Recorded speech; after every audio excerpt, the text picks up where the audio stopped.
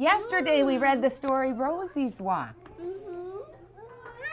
And we talked about many ways Rosie traveled. Can you think of some ways Rosie traveled? Yihang, how did Rosie travel?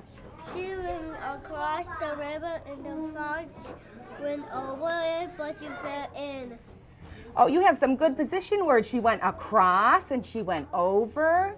My children need lots of practice with position words. Sometimes they understand what the word means, but they can't associate what they're doing with the word.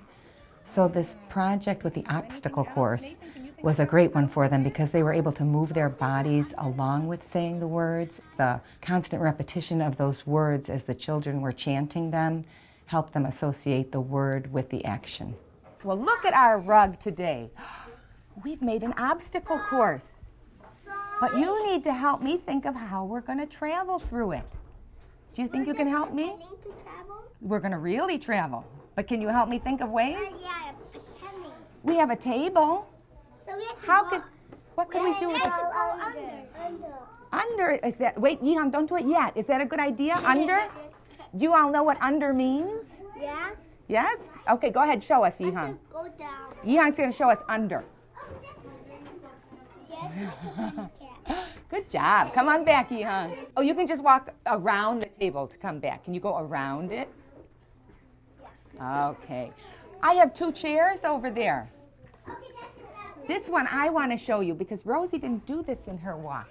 On the chairs, you're going to go between the chairs. Can you say that? Between the chairs. Look at Mr. Turtle.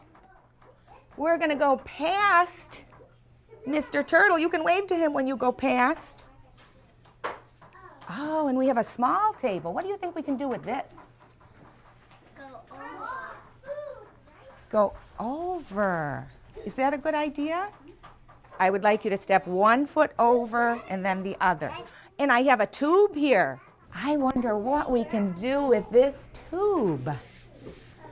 We went under the table, between the chairs, past the turtle, over the little table. What do you want to do with this?